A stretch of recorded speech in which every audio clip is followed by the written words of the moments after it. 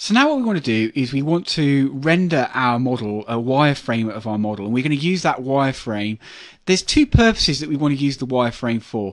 One is that we want to use it as a guide to take our photographs from, and the other one is we want to actually use it as within Photoshop so that we can actually, as a guide, in order for us to actually place all our photographs and elements in the correct position. Okay. Now, the first thing to consider when we're creating a wireframe is what resolution are we going to create the matte at? Okay, so that might seem like an unusual question, but if we create the matte at HD, so let's say we're going to produce this shot in HD and we create the matte in HD, okay, what's going to happen is, just going to go to my animated camera here, so that's camera 1. As we push in, so I've got this matte here, and as I push in, as I move forward to my scene, all these elements are going to, all these textures and all these elements here are coming towards the camera. So that means by the time I've pushed in, the actual resolution I'm getting here is going to be less than HD. So I need to be over HD res to begin with my texture when I'm projecting it, in order for it to work at this point when I'm sort of pushed, as I've pushed in. Okay. When my camera's closer to these objects. Okay. And then the other thing that I typically like to do as well is when I'm creating a matte, what I like to do is kind of over-res it, so that when you over-res things, it means you can really get away with like little kind of mistakes, little issues in the matte, and then when you actually down-res it for the production, it looks much nicer. So over-resing is quite a good technique to use. So for this scene, what I want to do is I actually want to create the matte at double HD resolution. Okay, so I'm going to go into my settings and I'm just going to basically go into my resolution here and just double it. The key thing is you need to keep the same aspect ratio. If you don't keep the same aspect ratio, then what will happen is you're not capturing, you're not going to be capturing the correct you might be in danger of not capturing or rendering out the whole scene that you need to create the matte paint for, and then you'll create problems later. So the key thing is to keep the aspect ratio consistent. So I'm going to use my calculator, and what I'm going to do is simply copy and paste. So I'm going to go into here and paste my value in here, and then just times it by 2, and then I should be able to just go Control C and then Control V it back into there. There we go. And same with this value here.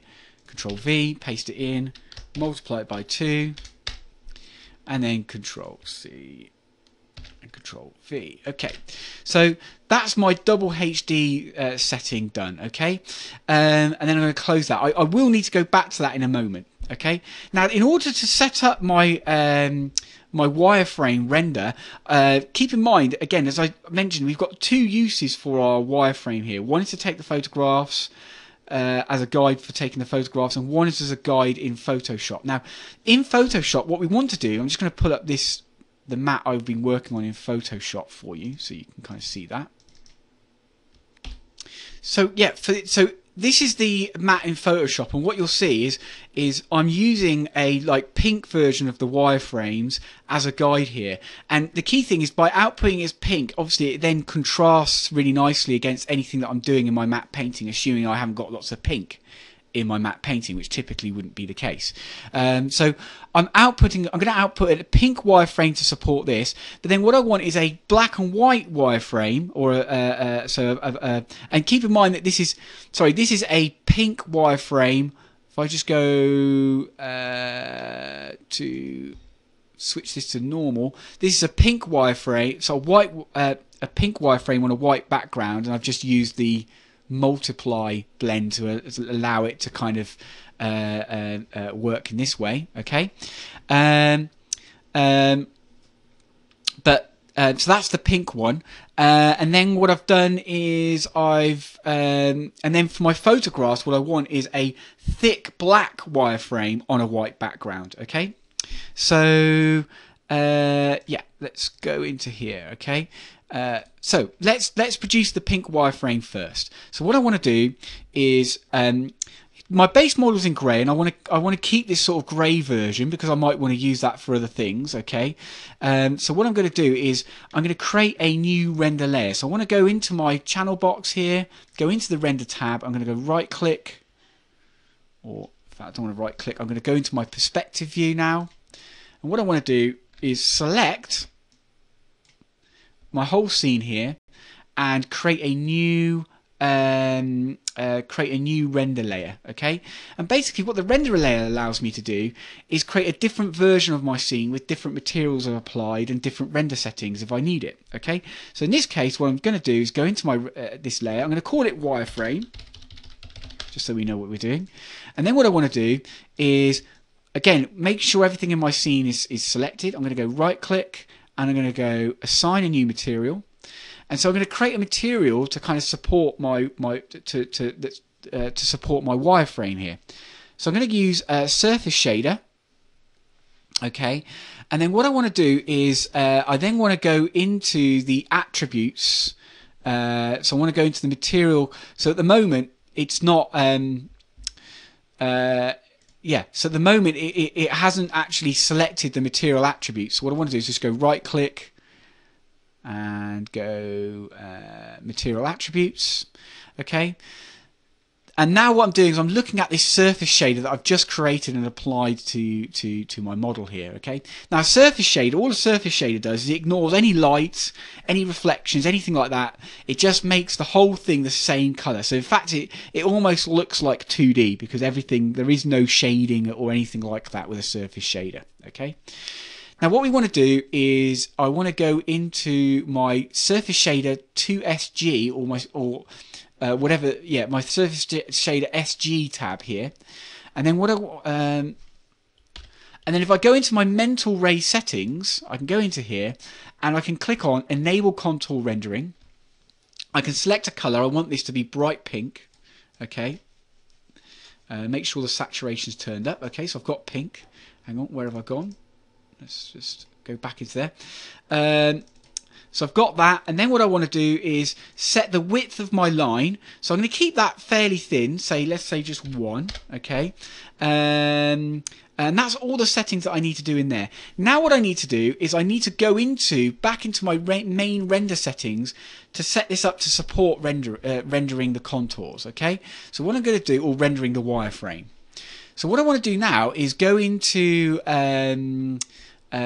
make sure that I'm using Mental Ray as my renderer, and then what I want to do is go into features, and down here right at the bottom there's a feature called contour. Okay, now I've already switched this on, so you want to switch that on, switch on hide surface. So what this will do is basically anything that's actually rendered as a material will be overwritten, and then we can flood the rest of the scene with a flat color, and in this case we want white, so I've just selected white as my background color. Okay, so we'll just have the pink contours on top of the white background color. This setting here is for oversampling. Now, for our application right now, we don't need a particularly high oversampling. In fact, 16 is probably a bit too high. But obviously, if you were rendering this out for production purposes, you wanted a wireframe for production purposes, you might want to increase this. So this is just the oversampling to support anti-aliasing. So you've got sort of nicer looking wireframe render. Okay. So I'm happy with all those settings. And then what I want to do is simply go to my panels. I want to go into my camera projector now. Okay, so it's the camera projector I want to render this from, not camera 1. My camera projector. And then what I want to do, because it's going to be this perspective that I'm actually going to be projecting from. So I need the wireframe to represent the perspective that I'm projecting from. Okay, so I want to render using the camera projector. And then I'll just click render. Okay. I shall pause it while it does the render. Okay, and now we've got the sort of resulting render here, and then all I need to do is go File and just save the image as a TIFF. Okay, just save it as a TIFF format, and then I can bring that in Photoshop and start using this as a guide to do my matte painting. Now, obviously, if I want to do my thick black frame, all I've got to do is simply adjust the settings. So if I just go into Windows, render settings, hypershades, that allows us to access all the materials and shaders that we've created. It's just opened the hypershade window in my other monitor here, so I'm just bringing it in. Here is shader 2 is what we were working on. So if I click on that and do my graph input outputs here, okay, I can go back into my surface shader 2 SG settings here, and I can obviously just change this color to black, and I can change this width to make it thicker, okay, and then all I need to do is just perform another render. Again, I shall pause.